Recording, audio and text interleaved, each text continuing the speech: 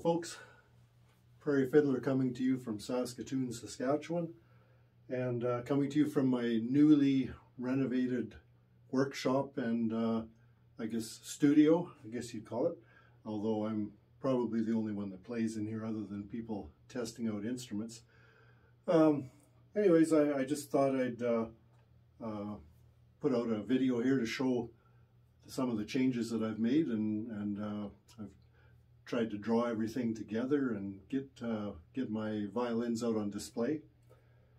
So, just for interest, thought I'd show you this little violin that I've been working on here today. This one has had a few little problems with it. It just came in this morning.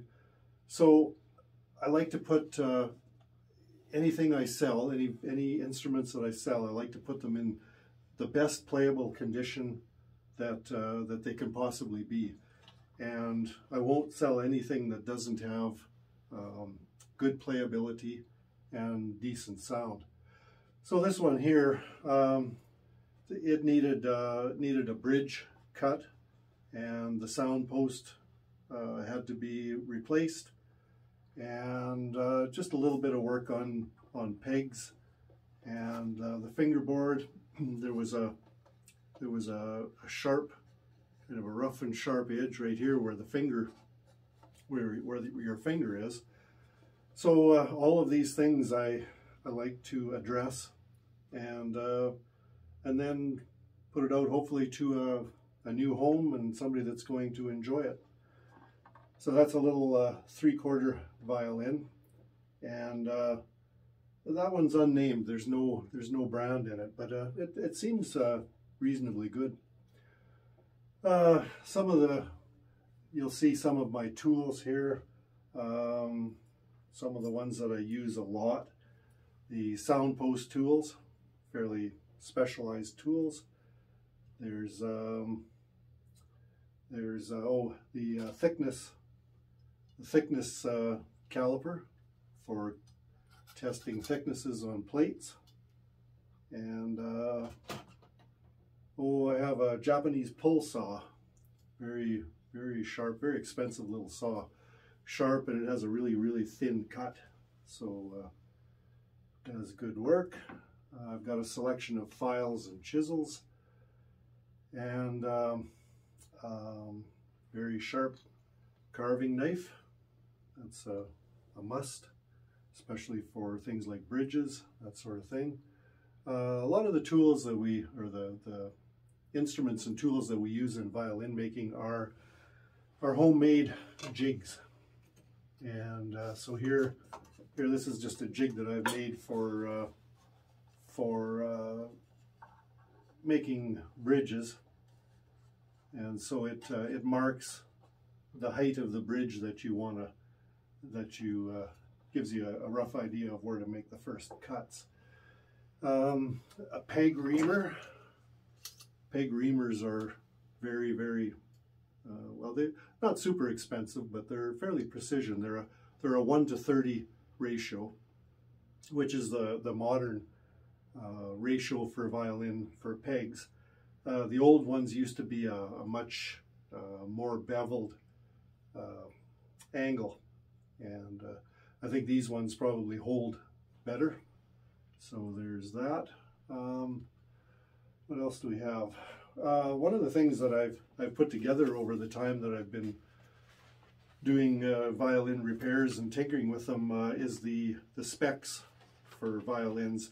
Now, all of the measurements, everything is very precise, from bridges to sound posts to string height to plate thicknesses, all of these things, and they're all prescribed on for different sizes. So this one, where I've put together some of the thicknesses that you would typically see on plates, although I'm learning more how to thickness the plates by sound.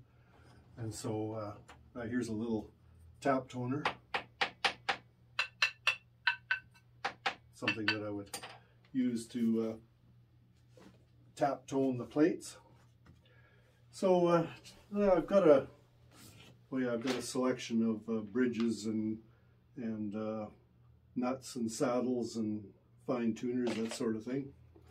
But one violin here, I'm actually really excited about this one.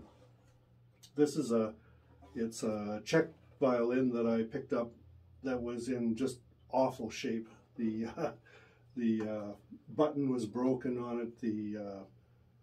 It was just horrible. And because I had nothing else to do, so I thought I would just rebuild it. And so I got it finished. Oh, my A string broke on me here just today, so I haven't had a chance to replace it.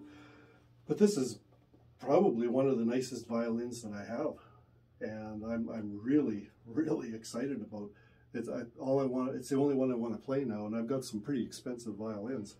But this one, the tone is really nice. But what I find is really nice on it is the response, the quick response on when you put your bow to it. The notes just jump off the violin. She's a beauty.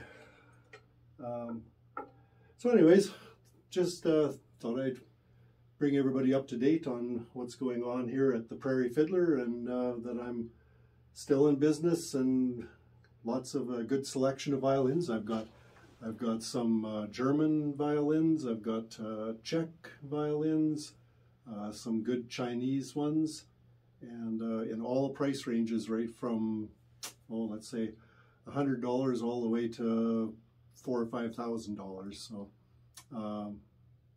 give me a call if you're in the market for a violin, or if you have a violin that you're looking to get refurbished, or even just a bridge replaced or something like that.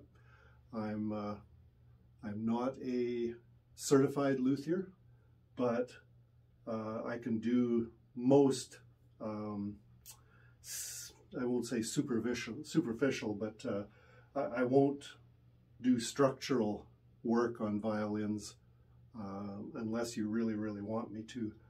I do it on my own violins, the ones that I buy and repair to resell.